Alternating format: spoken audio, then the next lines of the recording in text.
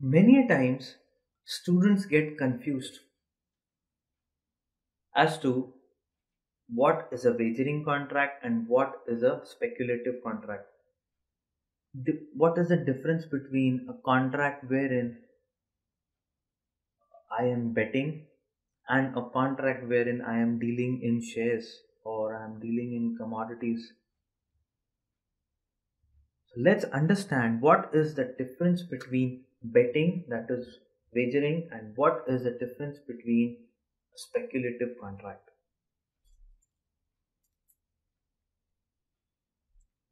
For a transaction to classify as a speculative contract, following two conditions need to be followed. If these two conditions are not followed, that contract will become a wagering contract. So let's see what those conditions are. First, mutual intent to take delivery of the commodity. There should be an intention between the parties to take the delivery of the commodity. Now, what do you mean by delivery here? Delivery means to take the possession of the goods. It's the physical possession. You physically accept the goods. You take physical possession of the goods. When you take physical possession of the goods, you are said to have taken the delivery of the goods. So, when the contract is about goods and the goods are being exchanged, it is called as a speculative contract. But for it to qualify as a speculative contract, one more condition needs to be followed. The condition is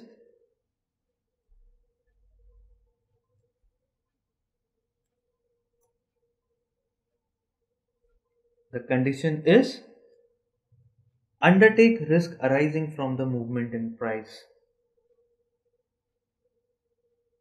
Now let's say I enter into a contract with you. I tell you that 3 months hence I'll purchase rice from you at a price of rupees 120 per kg. Today the rate of rice, let's say, is 100 rupees per kg. I am of the opinion that possibly after 3 months the price of rice will touch 130. So I am okay purchasing it after 2 months at 120. So what I can do is immediately take delivery from you and sell it in the market. I'll earn rupees 10 per kg by doing nothing. I am of that opinion. You think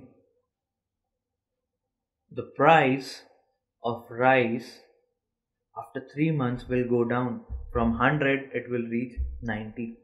So you are all the more happy because the price will fall. From 100 it will fall to 90 and still I am purchasing it at a higher price. So we do a contract here. Now please remember that you are running a risk. What risk you are running? If the price moves up, let's say the price goes to 130 after 3 months, you make a loss. You make a loss of 10 rupees because you will have to sell it to me at 120 and I will gain 10 rupees because I'll purchase it at 120 from you and sell it in the market at rupees 130. So you are running a risk that if the prices move up, you'll have a notional loss. However, I am also running a risk.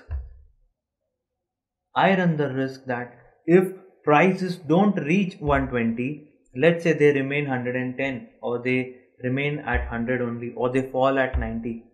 In all the cases, they don't reach 120 after 3 months. I will incur a loss.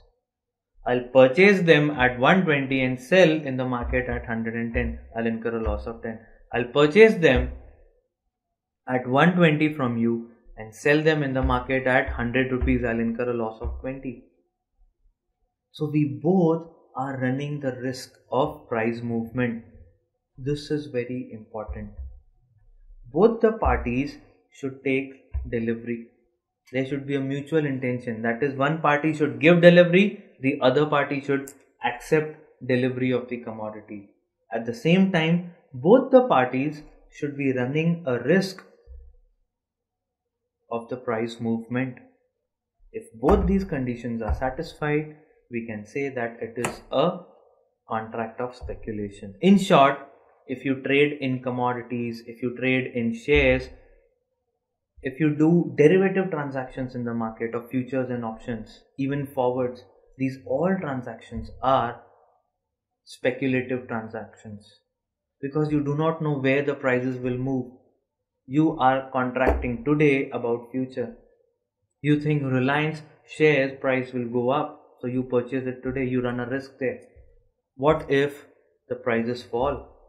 So when you invest in the market, when you invest in commodities, all these transactions are speculative transactions. These are not betting transactions, because in betting transactions the commodities don't exchange. What gets exchanged is only cash. Either of the party wins, the other party gives him cash. Here, one party benefits, the other party loses, and one party takes the delivery, the other party gives the delivery. This is very important here. So the goods are exchanged. In betting, in wagering, only the cash is exchanged.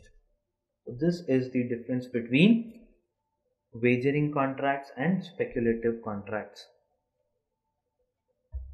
Now it is important to understand, in wagering contract only cash exchanges.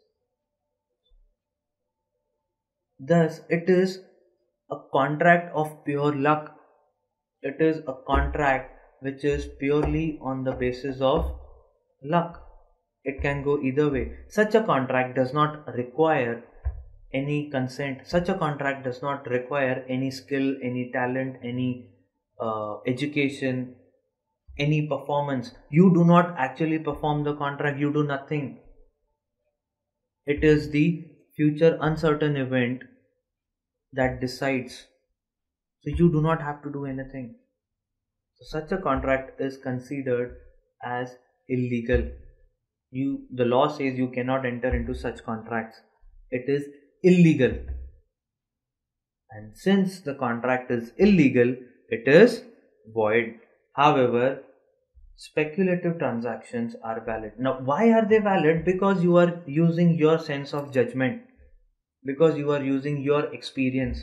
You think the price of Infosys will go up based on past performance, based on the transactions it has in, based on its balance sheet, based on the contracts it has received, the contracts it has won. So you think the price will go up. Now you are using your sense of judgment. You are doing your analysis. It is not purely on account of luck that the shares of Reliance might go up. There has to be some base to it, some reason to it, some logic to it. And you are manipulating that logic. You are foreseeing that logic. So it is your skill, your talent, your analysis. And this is why this contract is valid, whereas wagering is void, because it is purely a matter of chance.